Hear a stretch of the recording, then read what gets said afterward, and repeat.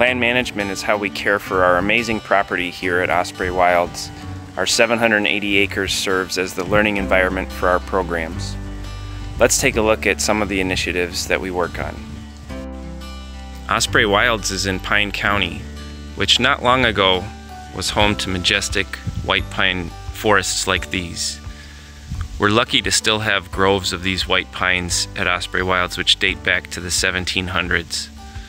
Every now and then, some get infected with white pine blister rust, a fungus that can kill white pines, but by removing infected crowns like the one in front of you and over there, we can keep the tree alive for hopefully decades longer. Minnesota has less than 1% of its native grasslands, so bringing back prairies to the landscape is an important thing we can do at Osprey Wilds, and that's exactly what we did in 2004 when we planted a native tallgrass prairie into what was an old hayfield, creating habitat for pollinators and grassland birds. We maintain this prairie through regular controlled burns and mowings. Where the western prairies meet the eastern forests, you find oak savanna, one of the most endangered ecosystems in North America. Over the last 10 years, Osprey Wilds has turned what was a 10-acre fallow field of non-natives into a 10-acre tallgrass prairie with bur oaks, creating a young oak savanna that will mature and create habitat for grassland and savanna wildlife over time. Wetlands serve the critical role in maintaining the water health of our rivers, streams, lakes, ponds, and groundwater.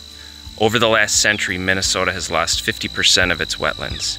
Yet over the last few decades, Osprey Wilds has brought back its wetlands that were once previously lost to drainage and tiling, creating habitat for wildlife such as otters, beavers, shorebirds, and waterfowl, and improving the overall water quality of the area.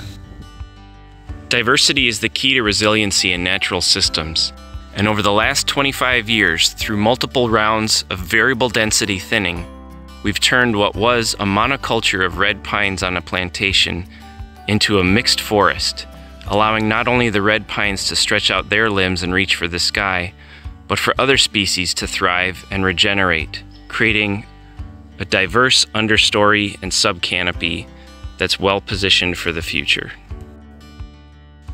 In our beautiful mixed hardwood forests, which is dominated by old-growth sugar maples that we tap for maple syruping in the spring, we're continuously monitoring to keep this forest healthy.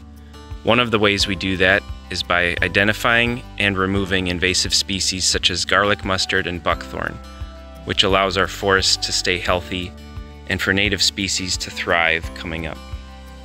The most important thing we can do to ensure the health of this landscape going forward is to make sure that it never gets developed and it remains in its natural state always. And that's exactly what we did in 2021 when we partnered with the Minnesota Land Trust to put into place a conservation easement on 460 acres of our property, making sure that this land will be protected forever.